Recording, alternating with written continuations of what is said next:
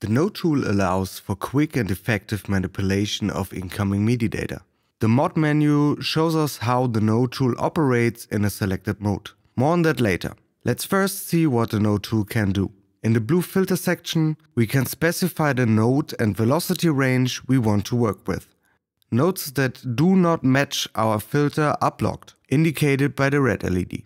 All notes within the correct note and velocity range are passed to the adjust section, indicated by the blue LED. Here are some things we can do with the modulators on incoming notes. Octave shifts the played octave.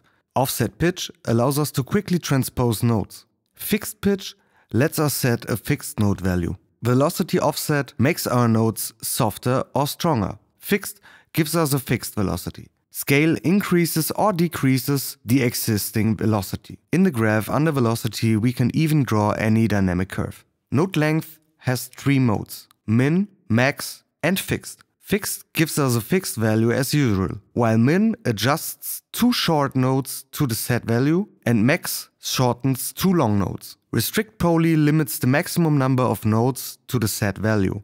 To the right we have 4 different restrict options that allow us to prioritize the highest, lowest, last or first played note. Additionally, there is a hold function with 3 different modes. Useful for designing pad sounds or when using the Notetool as a key splitter.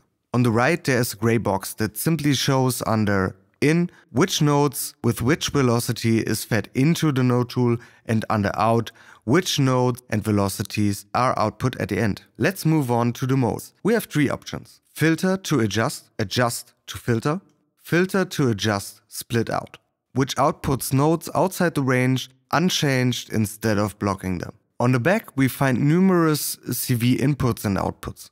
At the top left is the reject all gate in, which we can trigger externally to block notes via CV. Here we also find our 2 LEDs again, whose gate and CV we can send to other instruments or plays. The same applies to notes that exceed our maximum note count, as well as the final MIDI melody that Notetool outputs after the modulators. Finally, we have gate and CV ins for all modulators on the front. Some of the functions in the Notetool have been possible for years through workarounds in Reasons Player or CV Jungle. Nevertheless, the Notetool optimizes and expands on this for a fast workflow and creative ideas.